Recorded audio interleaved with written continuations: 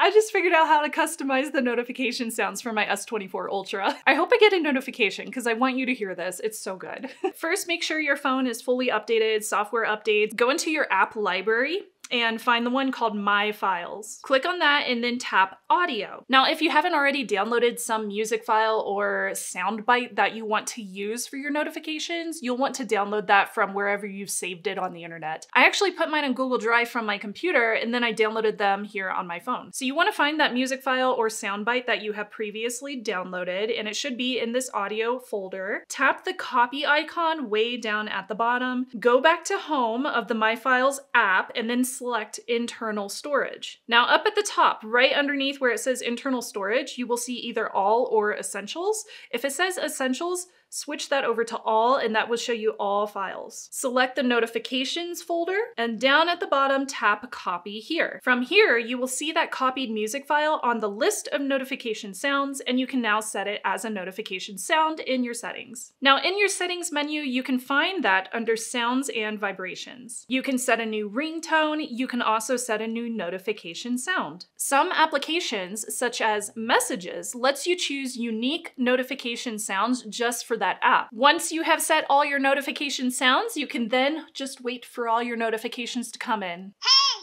listen! Hey, listen! Hey, listen! Ow! My phone is knobby. Don't tell Nintendo.